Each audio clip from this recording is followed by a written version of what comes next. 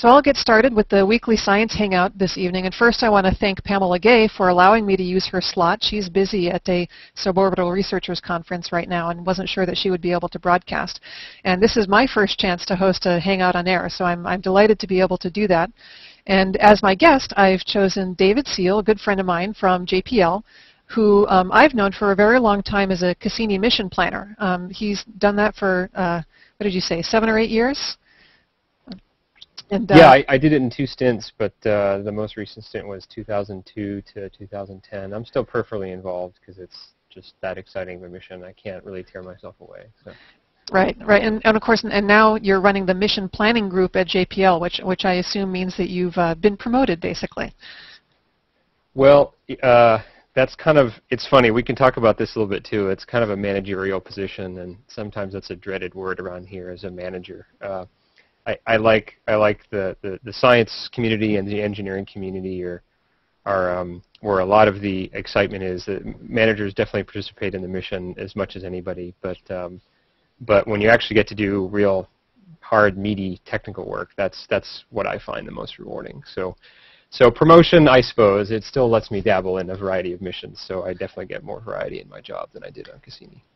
Well, as Cassini mission planner, it was Dave's job to, well, part of Dave's job to help figure out when the spacecraft would be going where around Saturn. And of course, a large orbiter like Cassini is mostly bound in orbit. There's not a whole lot of flexibility that it has, but with some ingenuity and a bunch of Titan flybys, they were able to change the orbit of Cassini quite a lot in order to get close flybys of Titan and all of the other major icy moons and some of the minor ones as well. And it's always been fascinating to me to just imagine how complex a job that must be. So I thought that I'd ask David to describe a little bit about what a planner does, how the idea of a mission moves forward into the actual path that a mission takes, and the photographs and other data that it takes on the course of its mission. So sure. Go ahead, Dave. Yeah, sure. I think part of what we talked about, the context for today's talk, was talking about scientists and engineers, and my group is sort of in an interesting position in that I'm an engineer, and most of us would consider ourselves engineers, but we sort of straddle the world between the engineers and the scientists. Most people, when they think of NASA, a lot of times they think just of, scientists. The phrase rocket science always comes to mind and gives us a bit of a wince sometimes when we hear that, because it's really both scientists and engineers that participate. But it's always a wince of amusement. Planning a mission like Cassini, takes an equal partnership of both camps. The classic description of what a scientist is someone who tries to understand and explore nature. Engineers, the scientists, are typically most of the people that you'll see on TV on the Discovery Channel and other, public outreach channels where people are talking about space. Because they're the ones that can convey the story of what nature is like, what's out there, what the solar system is like. You yourself was trained in the field of science, and now it's your mission as a science journalist to carry that message to the public. But at the same time, I think most everyone can remember seeing pictures of engineers working on spacecraft and building things to go out to Saturn and other places to get that science back. And there's a different mindset involved with that. And they both have to work together, certainly on a mission like Cassini, to sort of carry the mission forward. The scientists, they will tell the engineers what they want to study, and the engineers have to do their best to try to deliver a spacecraft and a mission that'll do that. And the people in my group a lot of times tend to straddle the space between them, because you can imagine that there's sort of a friendly sort of give and take between those two camps. The scientists want to do, everything that they can think of to do. They want to study, everything that interests them, and every scientist, is interested in a lot of different things, even outside of what their niche is that they're currently studying. And a lot of times the engineers will say, well, that's really more than we can do. We don't know how to build that yet, and there's sort of a little bit of a push and pull that goes between them. And the mission planning group has to actually sit down and plan the mission and lay down the list of activities that has to happen one after another, and do all of the trade studies and analyses in support of that to figure out sort of what the mission can actually accomplish. So I think in your in your intro in your blog, you use the phrase cat herding, and then sometimes it feels a little bit like that because there's definitely a wide group of people that all have their own desires, wishes, and ideas of what they think the mission is capable of doing. And a lot of times, people like the people in my group, which are also called systems engineers, they have to try to put together a package that makes sense and gives everybody a little bit of what they want, and isn't so optimistic that it's just unbuildable. Right. Okay. So I'm pretty familiar with the way that the Mars exploration rover operations are planned, because that's very tactical kind of planning. They get images down from the rover in the afternoon. Over the rover's night, they'll plan out what the rover will do the next day. They upload a set of commands and wait for the rover to do it, and then they start all over again. But I know that it's very different with Cassini, and I'm wondering if you can explain a little bit about how we plan for Cassini to take the pictures that it does. Sure. You make a good point. Each mission has a different balance of both tactical and strategic planning that has to happen.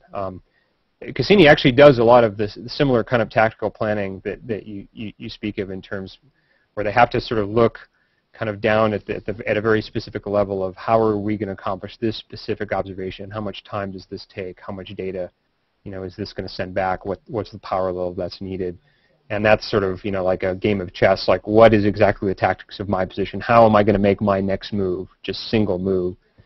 And certainly because Cassini is conducting observations all the time, there's definitely a team of people that has to worry about exactly each observation and how that works. The strategic side of things, which is more of what my group does, is sort of like, earlier in the mission life cycle, what's a typical day in the life look like? How, in general, are we going to accomplish our goals? Like, for the rovers, they would think about things like, well, how much power do we have? I mean, how long in any particular day do we have to drive? And what's the right balance of driving to a different destination versus, studying rocks or taking samples or, sampling the atmosphere or that kind of thing, taking pictures? What's the right balance? How soon around nightfall do we have to sort of scale things back, and how long does it take to charge batteries, during the day? That's more of a strategic kind of sense. For Cassini, the kind of things that we did before we launched and before we got there was exactly like the day in the life kind of thing. How much time can we spend observing, and how much time do we have to spend sort of sending data back to Earth? What's a typical day going to look like? And what does that look like? What is the balance of taking data to having to relay it back to Earth? Because Saturn is very far from Earth. Yeah, so yeah. Saturn's 10 times as far away from the Sun as the Earth is, and we only have a transmitter that's about the size of a pretty dim light bulb. That's about the power of a pretty dim light bulb. So it's a pretty faint signal. We can only our data recorders can only send back about a CD's worth of information, which is 600 to 800 megabytes in a particular day, or that's its capacity. And it does turn out that we can get about all of that back in a tracking pass that's about 8 hours long. So our typical day is about 16 hours of observation and 8 hours of downlink. And that was, our recorder was sized sort of with this day in the life in mind. So it was all part of one big analysis. How big should the recorder be? How much power should our transmitter be? How long does it take the combination of those two things? How long does it take to get that data back down? Fortunately, I think the whole picture was driven by how the science instruments collect data. A typical day for them will get about that much data, and so that's how we, I think, pretty much came up with the analysis. And we definitely had to push on them a little bit because they wanted a lot of them wanted to take more data than we could fit in one tracking pass. And sometimes we have to sort of wait a few days before we get everything down just because we don't have the tracking assets to get it down. So that's the kind of analysis that mission planners do.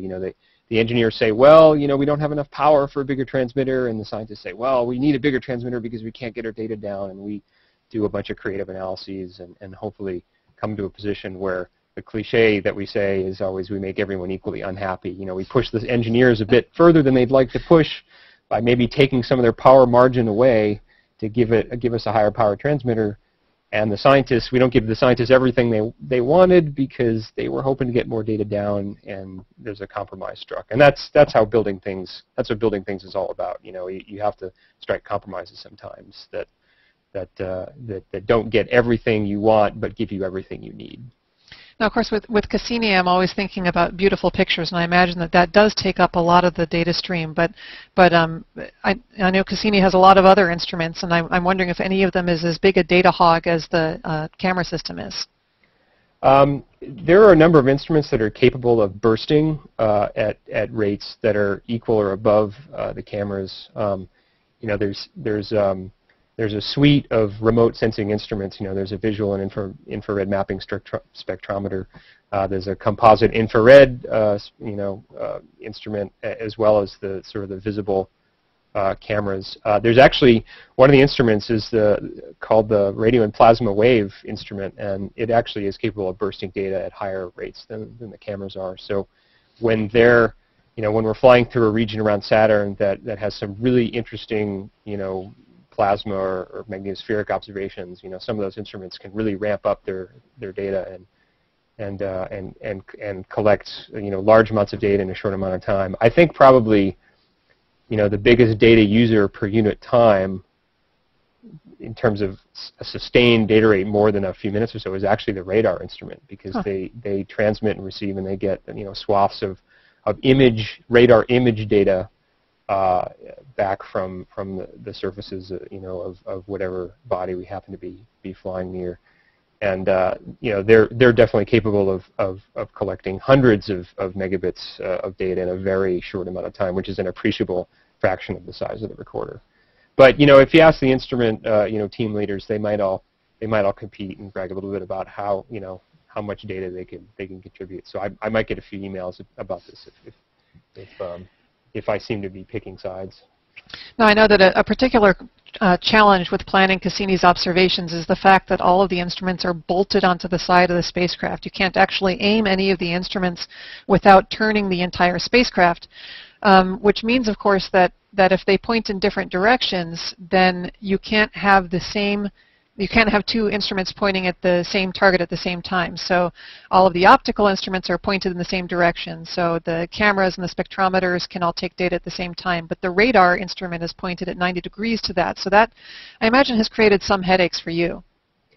Yeah, I think actually the headaches are more borne by other teams on the project than me. That's the kind of headache that affects the tactical teams that are trying to sort of share time between the different science instruments and investigations more so than, we sort of said, well, the strategic view in that is we tried to figure out how's going to share time, and we came up with an example of that to sort of illustrate some of the difficulties in the data life. And we said, wow, that's really going to be hard. And then the other teams had to really take that and actually try to make it work. So, but you're right. And actually, there's a little bit of a backstory in that's worth telling, especially these days. The Cassini, I have a model of the Cassini spacecraft. So this is what Cassini looks like, and it doesn't really have a scan platform or any sort of major turntable. All the instruments are kind of here's a optical remote sensing palette. I know it's probably hard to see given the video quality probably most of you are getting, and here's some of the fields and particles instruments. This thing here is the magnetic boom, the magnetometer. Most of its components are on the end there. But yeah, you pretty much have to turn the entire spacecraft. The radar uses the main dish there in order to point an instrument at anything. That design choice was actually not the original design of the spacecraft. It used to have a scan platform, but the scan platform was removed because some years ago, before Cassini launched, the whole program was at risk of getting cut because, it's a flagship mission. It was a high-cost mission, and some of you may have read some recent news stories about, the NASA science budget has sustained some cuts recently in the president's budget, and a lot of people here at JPL and around NASA are trying to sort of figure out how best to balance those cuts across the agency, and there are some missions that may be at risk, and some that have already been identified as at risk or worse. So kind of that thinking that's happening today is pretty similar to sort of the kind of thinking that took place on Cassini. And the design choice that they made was to remove the scan platform because it was a significant it's a complicated, piece of equipment to sort of have an arm with a 2 gimbal motor and to mount things and to make sure that the cabling is all run and all the instruments are thermally stable, that kind of thing. And they knew the operations implications were going to be tough. I don't think they quite knew how hard at the time, but that was a design choice that was made, in effect to try to save the project. And a lot of us are, even though it's a headache to deal with it, a lot of us are glad that they made that choice, because who knows what might have happened otherwise if they'd tried to push it through. But, it's all about sharing. The scientists, have had to learn how to share, and it's the kind of lessons that, we're all taught in school, that the scientists submit proposals for their highest priority, highest and even middle priority stuff that they want to observe. The projects, has a process whereby decisions are made as to who has control of the spacecraft, and everyone gets an appreciable fraction of what they want, and whoever is in charge, they pick the pointing, but a lot of times some of the other science teams can sort of ride along with them and get some of the same data. Also, fortunately, we have 12 instruments. A couple of them operate rarely. That's radar and radio science.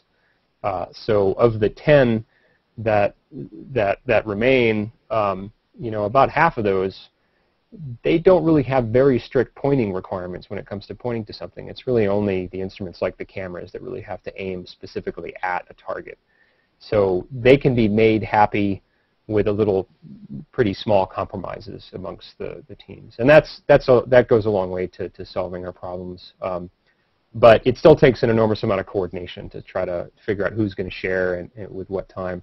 I think it's gotten a lot easier because a lot of the scientists have gotten some really good data so far. So their careers aren't on the line if they don't get this one observation most of the time. Right. Although I think that as a scientist, there's one thing that is particularly difficult about the fact that the radar instrument points in a different direction from the optical ones, and that has to do with gravity and figuring out with gravity flybys of the moons in order to figure out whether they're differentiated or not. The idea is that you know how Earth has a rocky mantle and it has an iron core, so most of its mass is concentrated at the center, and that's something that has helped us understand the geologic history of Earth, how it was all molten at one time, or at least partially molten, and how it's differentiated. All that heavy stuff went to the center. The amount of differentiation that a planet or a moon has can tell you a lot about the amount of energy that was available to drive geology early in its history. And so it's a very interesting thing to know how concentrated the mass of an object is toward the center. And also simply its mass at all. And in order to do that, you fly a spacecraft rather close to one of these objects while you're broadcasting a radio signal at Earth, and you do very sensitive Doppler tracking. Well, if you can't point the optical instruments independently, then chances are good that you'll be taking a really close flyby that would be great for imaging, and you can't use it at all because you've got to keep your radio instrument pointed exactly at Earth. And so that has that's meant that there haven't been very many good gravity flybys of Saturn's moons, which is, it is data that we'd like to have. I think that there's a couple of the flybys late in the mission have been earmarked for gravity. So we're getting some of that data, but not as much as we might have. I don't know if you have any comment on that. Sorry. Yeah, I was looking for my mouse. I was trying to unmute, and I had to find my mouse in order to do that.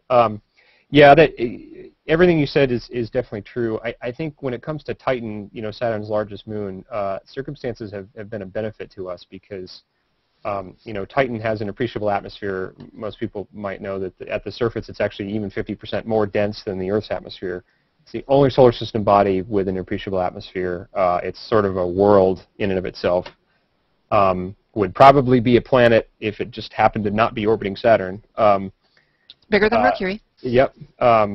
Titan, the really low flybys that are in the 950 to 1,000 kilometer range, and up to around 1,300, because of the atmosphere, we actually can't use reaction wheels for our control systems. We have to use the thrusters, and the use of the thrusters significantly compromises, the radio science's ability to, because they rely on, they depend on no no forces being exerted on the spacecraft except for the gravity of the body they're flying by. You might want to pause and explain the difference between reaction wheels and Sure. reaction control and the thruster system. The reaction wheels are wheels that, momentum wheels that add or take momentum away to, they spin. If you want to turn the spacecraft this way, they spin the opposite direction, so the net momentum in the spacecraft is the same. But because thrusters, actually expend, gas out into space to sort of both turn and potentially move the spacecraft by small speeds,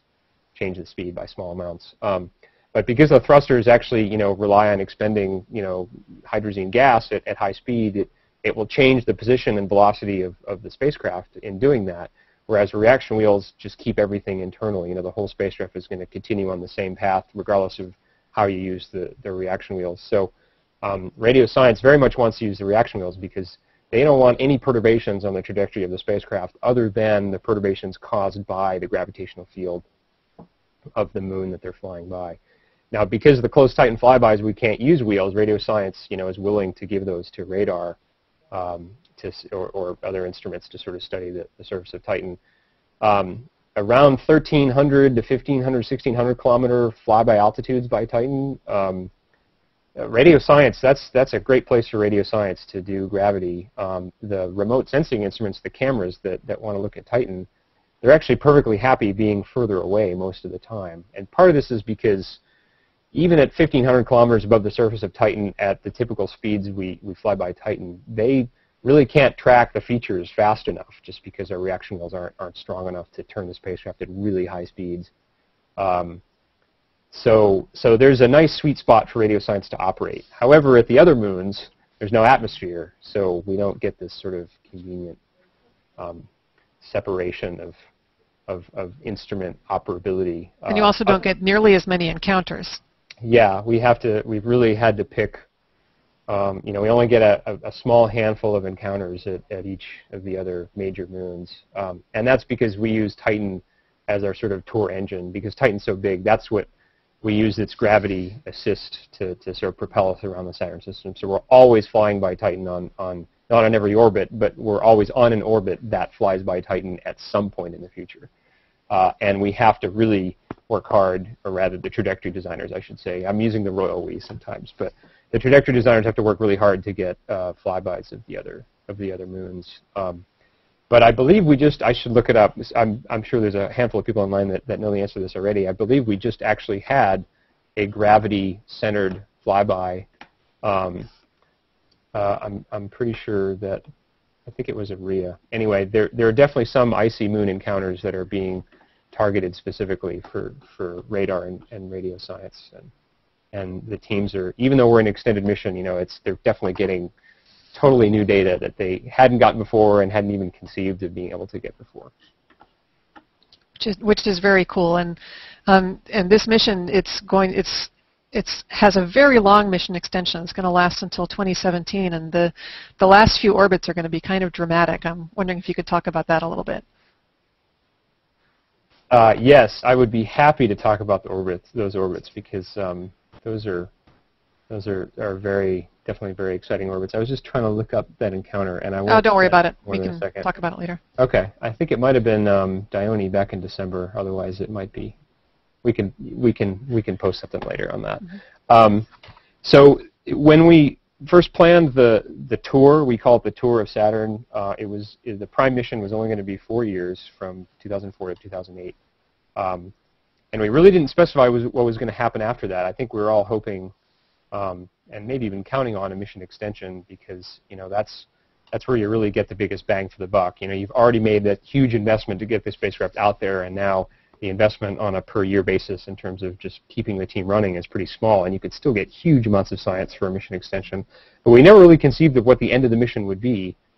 Would it be like Voyager, where it's just flying deep into space forever, or would it be more like a mission like Magellan or Galileo, which are orbiters and probably more likely to go in that direction, where eventually, once you run out of your spacecraft resources, or things start to break, which doesn't happen often, but is possible, you have to end the mission by sort of impacting on some body. So there's a very clear, discrete end to the mission. anyway, once we started planning the extended mission, we had some really smart trajectory designers that figured out a way to fly between the rings and the planet. We pretty much stay away from the main rings of Saturn. You know, these are, if when light has a tough time getting through the rings, chances are a spacecraft would too. So we're pretty much flying, you know, sort of out here in these regions, and many Saturn radii beyond that. And you know, the rings have what have been called gaps, but really are not remotely empty enough to fly through safely. So we never even conceived of the possibility of getting really closer to the rings than you know, hundreds of thousands or millions of kilometers. But they actually figured out a way to get to just the right orbit where you could have a sort of a ring plane crossing just outside the main rings. You could hop all the way over the main ring system and fly between the rings of the planet. And we've got 22 orbits that we're planning that will have those passages. So most of the orbit is you know, a little bit further away from Saturn, but this one crossing is between the rings and the planet, and that allows us to collect a whole bunch of science that was never even conceived for the mission before. It almost, you know, if NASA was planning a mission, it would almost merit its own mission, and we're getting it for you know, at a bargain. And you could do things like measure the mass of the rings. We really don't actually know how much stuff is in the rings at all. You know, radio science is really excited because, you know, you can measure a lot more accurately what the internal structure of Saturn is. And actually, not only radio science, but the magnetometer, you know, all the fields and particles instruments are really excited because there's a whole suite of different things that you can measure about Saturn by getting so much closer to it than we ever had before. So the whole community is really excited. Will there be much you can do with imaging with those close orbits, or not? I'm sure the imaging team has a meaty list of stuff that they want to look at. Certainly, it will allow us to get closer to the rings than we've ever gotten in terms of the inner rings, the C ring, and there's a faint ring called the D ring, which goes almost all the way down to the atmosphere. You know, we'll be traveling at about 30 kilometers per second when we cross between the rings and the planet, and that's awfully fast to be tracking anything. So I think mostly their observations will be a little bit on the wings, sort of looking down at or up at the rings and the planet. You know, we'll get rather close to the poles. You know, there's a lot of interesting features that are at the poles of Saturn. You know, there's a huge hurricane on one pole. There's a hexagon fluid dynamics weirdness happening on the other. And certainly these are opportunities to get much better images of those, as well as its aurorae with some of the other instruments. So yeah, there'll definitely be an opportunity for great images from this. I kind of wish our cameras had a wide enough field of view that you could actually take a sort of a movie of sort of diving down, skimming over the cloud tops through the rings. But our cameras are, because they typically have to take pictures of things that are very far away. They're sort of postage stamp fields of view, and we don't really have time to do like a 50 by 50 mosaic of images and patch them together. But much as we'd like to. Yes, we can dream. Well, we're about halfway into the Hangout time. I want to start encouraging people to post some questions. If you have any questions for Dave in the comments on the Hangout, I see a few that are there already. Yeah. I want to see if Dave, if there was anything else you wanted to talk about before we threw it open to questions. Any other subjects that we haven't covered yet? We haven't talked about the dust hazard. Yeah, that would take.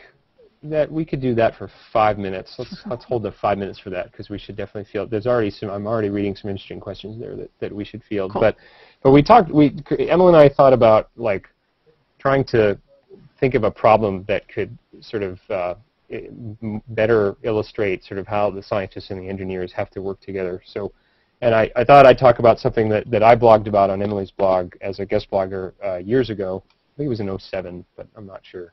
It was 06 because it was 06 because it was your maternity leave. Yeah. Yes, I'm sure you remember what year it was. So one of the responsibilities that I had was to make sure that the spacecraft wasn't taking any chances when it came to dust hitting it. Saturn, if a lot of you may have seen, this is probably about our most famous image from the mission, and it's the suns behind Saturn. And you can see this outside the main rings, there's this kind of big fuzzy ring here. This is the E ring. There's also some other features in there which wouldn't come through on the camera, but if you're familiar with the image and you call it up, you can see there's a lot of other stuff. Saturn's a pretty dusty environment, even outside of the main rings, which we don't plan to pass through. And trying to figure out how much stuff is out there and whether it's big enough, to be a danger was a thorny problem, because we didn't have a lot of data on those rings. That's why we were going, right? It's kind of a classic catch-22. If we knew exactly what was out there and we could do our analyses with perfect knowledge, we wouldn't need to go as much. That's why we're going, to study it. So whether there's softball side stuff, which clearly will kill, has the potential of killing the spacecraft, whether it was marbles type stuff, which seems pretty dangerous, the speeds at which these things are coming at us, or whether it was, I don't know, the size of a BB or the head of a nail, which you probably can't even see in your camera, is a question. And so basically the way to solve that took both scientists and engineers, because the scientists had to tell us their best guess at what was out there. What was the available data? We had to get all the world-class, the dust scientists, Saturn scientists in one room and have big discussion, big workshop about what was likely to be there. But you also have to know the nature of the spacecraft, like what areas of the spacecraft are vulnerable to dust impacts. Most of it's covered with this sort of gold foil. What is that substance? The spacecraft designers have to tell you what it is, and that's this stuff here. This is hold it very still for a second. Sure. Model let your camera. Yeah. This is typically called thermal blanketing. It's usually many layers of material. It's designed to keep the spacecraft thermally stable. It also has some of these layers of foil have, it's really hard to see, have tiny holes in them. If I was backlit, it would be easier to see. Maybe I can turn it a little bit. And that allows the gases that are inside at launch to sort of breathe out slowly through the holes. Will this protect you against dust impacts? It feels flimsy. It's many layers. Is it like Kevlar, or is it like tissue paper? It turns out it does provide a lot of protection, because anything hypervelocity impacts are such that if it hits anything, it tends to break up whatever's hitting it into a shower of much smaller particles. So you have to know the engineering to know sort of what's vulnerable in the spacecraft. Where are there computing systems that are side by two redundant branches of one computing system side by side that are only protected by one plate of aluminum and no blanketing. That's what's driving actually our analysis. And you have to know what the what the spacecraft's made of and where those things are. And you have to also be able to talk to the scientists and figure out how big this stuff is. Is it softball size? Is it BB size? And how many of them are there? And my group is typically the group that would have to sit in the middle of that and do some kind of analysis to figure out how to calculate these things with the actual trajectory that we were planning. And the results were, we actually had to move the trajectory a few times to avoid regions that we thought were dangerous, but for the most part, it didn't really hurt us too badly doing these analyses. We weren't getting near the main rings, and everything outside the main rings is pretty small stuff, or very, very rare. So, people viewing this podcast may not appreciate the geometry that Cassini actually has to cross the ring plane twice on every single orbit. And the ring plane is where most of this dust is concentrated. So twice in orbit, you're passing through the place where there's the most dust. So you have to ask the question, am I crossing at a place that has too much dust or too big particles for Cassini? Yeah, that's right. One of our ring plane crossings, it's kind of hard to visualize, but if you can imagine an orbit around any body, the orbit has to be somehow centered on the body. You can't have like a halo orbit up here, because that would violate the laws of orbital dynamics. But if you'd have an ellipse around any body, and no matter how you orient that ellipse, if the body has an equatorial plane, oh, there you go. it's going to have to pierce it at 2 points. Now, one point's always at Titan, because we always have to be flying by Titan, because that's our tour engine. And the other point is pretty much always further in, because nearer than Titan are a lot of satellites and Saturn, of course, and we spend a lot of time studying those as well. So, and that's the one that we've typically had to manage in terms of hazards to the spacecraft. You know, sometimes that inner point is just outside the main rings. Sometimes it's in this fuzzy ring here, because that's the orbit of Enceladus, and certainly we study Enceladus a lot. And you know, there's a bunch of dusty rings. It's hard to see here, but sort of in between, and making sure that we don't place that crossing in the wrong place has definitely taken a lot of analyses. And don't you use the radar, the radio dish as a shield sometimes when you're? So I thought that was cool.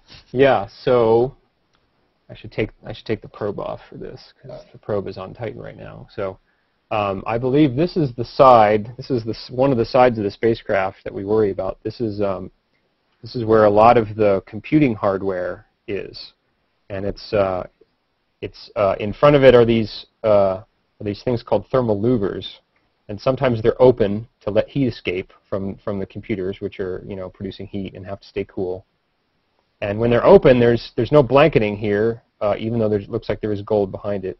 There's only one sort of thin layer of aluminum between those computers and space. So if a particle were to come in and strike here, it could, you know, penetrate that or cause a shower of stuff to hit those computers. So what we do is we do this. If you're the dust particle, you have to plow through a big high-gain antenna to get to anything else. So that's what we look for. We look for multiple surfaces of protection, each one of which would turn, you know, a particle that's this big into 100 particles that were much smaller, and that's how we do some of the protection. And I think you actually call that pointing in the RAM direction, right? Yeah, the RAM direction is sort of a keyword for I agree. It's a funny word to use. It's a funny phrase. The RAM direction is sort of the you know, it's the into the wind. I don't honestly know where the term came from. That might be interesting to look at. It makes me think of a battering ram. Yeah, yeah, that could very well be it. But the wind is you know, where the dust is coming from, and it's not necessarily the same as the direction of travel. You know, these particles are moving too, so it's kind of like, you know, if you're any of you guys out there that may be sailors, you know, if you're you know, on a sailboat and you're trying to avoid another boat, you know, that you're both traveling at a particular speed, you can't just point away from it. You have to sort of watch it for a while and figure out if it's on the same course as you or not. So you have to do sort of a vector subtraction to figure out exactly where these particles are coming from. It's not always an intuitive direction. A lot of times they seem to be coming straight from Saturn or straight from the opposite direction. You know, it takes a little work to explain to people why that is sometimes. Well, I think this would probably be a good time to start with the questions. I'll start with the ones that I've seen in the comments on Google+, but I'm also getting a few questions in from Twitter, so we'll see how many of them that we can get to.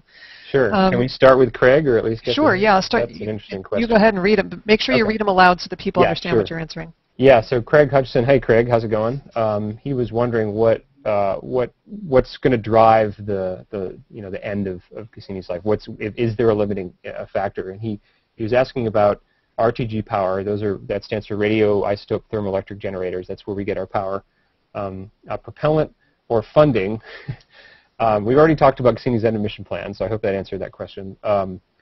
Yeah, funding's always a good question. That's not up to us. I don't anticipate funding ending our mission before what our plan is, 2017, with these really exciting orbits. Just because of the science value of these orbits, we've demonstrated that everyone's excited that's heard about this, not only in the science community but at headquarters as well. So I don't think funding is going to be a problem. Although I will say that I do know that the Cassini's budget is being cut, and that is going to affect the amount of science that can be got out of the spacecraft during the mission.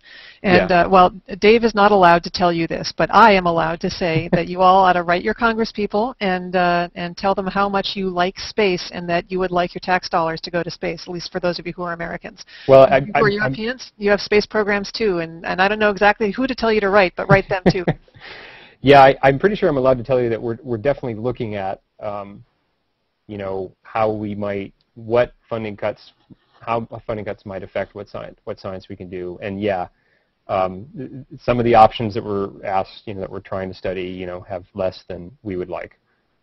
So there is definitely a potential impact if it gets cut. But cut to zero was really what I was referring to, and I don't think that's in the cards for us, fortunately. So. Of the other, you know, you talk about power. You know, the power, the radioisotopes that we carry. You know, the power profile goes down with time. It's about 1 watt a month, so it's a pretty small amount, and it's pretty steady, and it's quite predictable. And even in 2017, we have plenty of power to not. We've never had enough power to like turn on every single thing we can think of at once. But we definitely have enough power to operate in all the science modes that we need to collect the data that we want. And that'll still be true in 2017.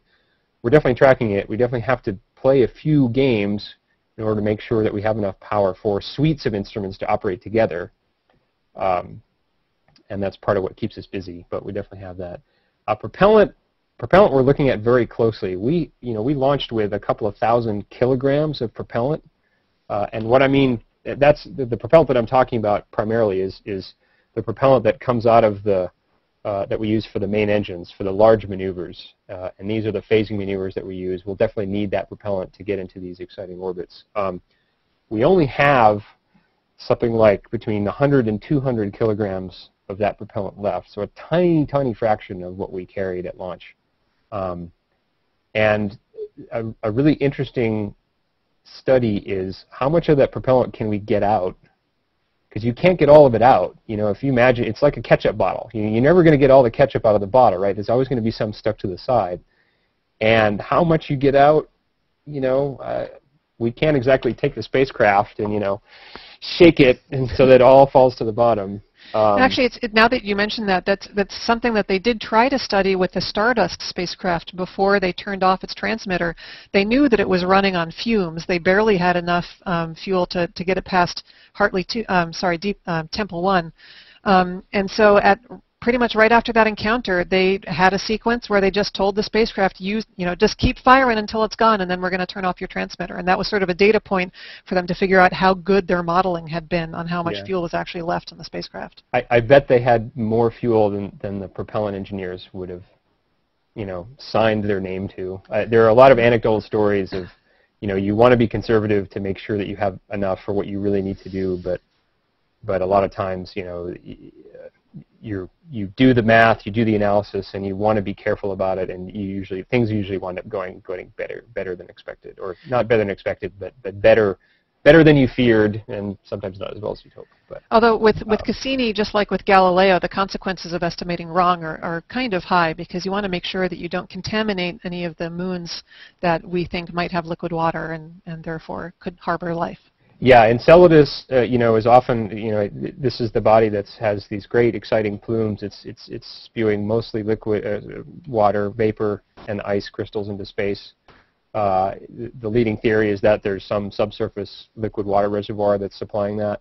So Enceladus is definitely off the table in terms of things that we can allow the spacecraft to hit to end the mission. But we're going into Saturn, and that's definitely, you know, a good choice from a planetary protection standpoint. So I think just to tie up Craig's question, we're definitely spending the most work between RTG power, propellant, and any other sort of consumable that's on board. We're definitely spending the most work analyzing the propellant situation to sort of make sure we have enough to do what we want. At the moment, our statistics are we're 99% sure that we'll make it to the end of the mission. It's gone between 96 and 99, so it's, you know, pretty high numbers that give us a lot of confidence. That's an A in any school, but it's not 100, so we're definitely doing a lot of work to make sure that's the case. It looks like I hope I answered Doug Isbell's question about the fraction of Cassini's attitude control propellant. Oh, well, actually, he's asking about attitude control propellant. That's a different question, and we've only used a little bit more than half, so we're really in good shape there. We launched with 132 kilos, and I think we're 60. We got 60 something kilos left, 63, 62 kilos maybe. So that's not going to be a limiting factor. We're definitely in good shape there. Emily, did you have a pick yourself? Or? Well, Craig had another question that I thought was good about the DSN time. If there's an emergency on another mission, then they have to turn the Deep Space Network antennas to that mission, and you don't get your transmission time. So how do you handle that? How do you deal with that? Yeah, whenever another mission has an emergency, and even in the planning stages, when another mission is going to have a critical event like the Mars Science Laboratory landing on Mars, it's the job of the other missions to really get out of the way and make sure that they have what they need. And if it causes us to lose science, well, we lose science. It's a small price to pay to make sure that the emergency is solved quickly. And that's usually what happens. We just we don't get to transmit science that we wanted. Even like bad weather at a station can cause an outage, and sometimes those outages have been more painful than others.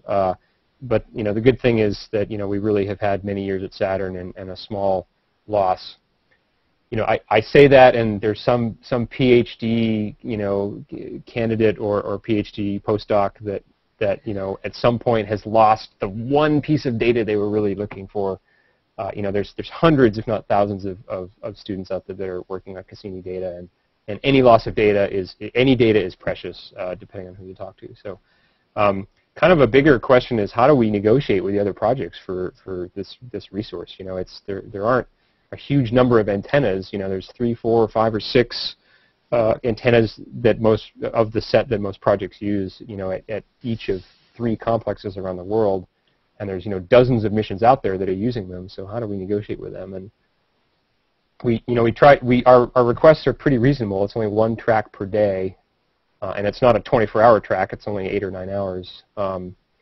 And there are times when we have conflicts with other missions for a particular antenna, where we have to really work together and explain to each other what we're using it for, and try to come to some sort of compromise in terms of whose science is more important, which need is more critical, and is there a creative solution that can give somebody part of everything. So I'm actually surprised you negotiate that directly with other missions and not through the DSN. Well, the DSN is managed here, so the schedulers for the DSN are typically assigned to projects, and they're kind of treated like members of the project. But the schedulers themselves across the projects definitely all get together and negotiate things, and they tell the story, they convey the stories to each other. But there are times when there's the conflict is significant enough that we bring in other people on the project. It's the schedulers. A lot of times I've been one of the people that's been there to try to help negotiate, and we're asking the other project to come to the negotiating table with an explanation and a justification for why they need it. We try to do the same, and then we try to come to a compromise and say, well, you really need that. We could maybe downlink that data on the next day. Can you give that up? And there's a little bit of horse trading that goes on sometimes. But again, it's like how scientists and engineers work together. A lot of it is about communicating with each other the story of what you need and what your limitations are, and coming to some solution that makes everyone at least somewhat satisfied. Right.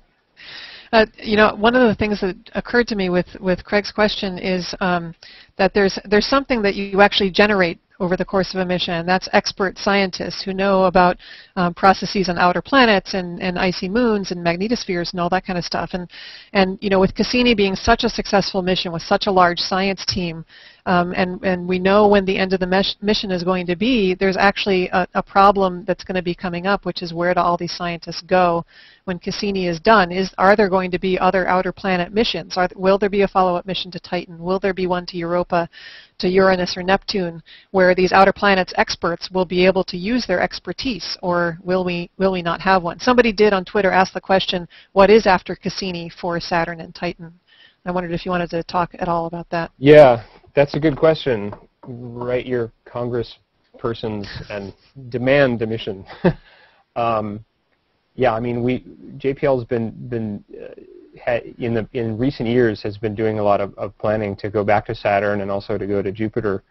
There's even been some studies to go to Uranus, because we've only had a flyby mission at Uranus, that being Voyager 2, and we haven't had we'd had orbiters at both Jupiter and Saturn, so maybe it's Uranus' turn. NASA headquarters, the decadal survey, which is sort of a big survey of the leading scientists that report to NASA, or that advise NASA, has definitely weighed in on these three bodies. There's definitely scientific value to go to all three of them. A few years ago, the decadal survey, I mean, the decision seemed to be that Jupiter and Europa was going to be the next outer planet's target, and there's definitely studies underway going on here.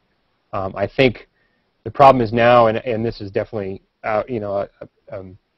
publicly known, that the Jupiter/Europa mission is maybe competing with the same funds that might be used to sort of keep the Mars program alive. So there's definitely some tough decisions immediately behind us and ahead of us as well, to figure out sort of what really gives NASA the most value per dollar.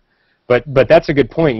If we wait 20 years to do another Outer Planets mission, a lot of that expertise might be lost. One can only hope that those scientists find a home on other missions and remember a lot of the technical need of what they did on Cassini. When the next Outer Planets mission comes along, the Outer Planets are definitely have some of the most target-rich environments in the solar system. Certainly, Saturn's my leading choice. It's a solar system just in and of itself, and to kind of set those aside for a while would be a pity to an Outer Planets fan like me. I agree. I'm going to check one more time. I don't think I see any more questions. Let's see here. Oh, there is one here, which is have there been any noticeable dust impacts on the spacecraft? Have you had any injuries yet that you know about? Yeah, good question, Joe. The Cassini, and don't be scared by this before you let me explain. Cassini gets hit by dust all the time. Certainly every ring plane crossing, maybe not so much out at Titan, but every one of the inner ring plane crossings sees a whole slew of dust impacts. The vast majority of those are tiny particles that pose no hazard to us. That dusty ring that you can see most prominently outside the main rings of Saturn here, that's the E ring. That is almost exclusively tiny particles, a millionth of a meter in diameter, or a couple of millionths of a meter in diameter. And there's a couple of instruments on Cassini that measures those. So we definitely see those all the time, including the plasma wave instrument. When one of those particles strikes the spacecraft, it's striking it at tens of thousands of miles an hour, so it vaporizes and creates this big sudden impulsive of ions and plasma and stuff that sort of surrounds the spacecraft and then goes running away along the magnetic field lines. And the radio and plasma wave instrument sees that. They've even filtered their data to look for these particular signals of dust impacts. We have definitely had at least one big dust impact, which we think was maybe in the 60 millionths of an inch. I guess that would be radius, so 120 millionths of a meter, mixing my units, in diameter.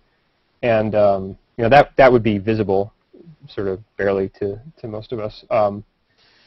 And that actually has had an effect on that was actually measured by the Cosmic Dust Analyzer, the dust instrument, and it actually knocked out one branch of its sensors. It hasn't really degraded the performance of the instrument because they have other branches of sensors that they've used, but they think it was big enough to actually knock out a sensor. So we know that there's big stuff out there, at least that big. Fortunately, even that particle, it may have affected an instrument, but we don't believe by almost an order of magnitude that would have been big enough to cause damage to the spacecraft in terms of destroying it or causing a loss of mission. So that's about the biggest one that we've confirmed, and it was only one in the entire mission. So I think we're feeling pretty good that there's not a lot of big stuff out there that could kill us.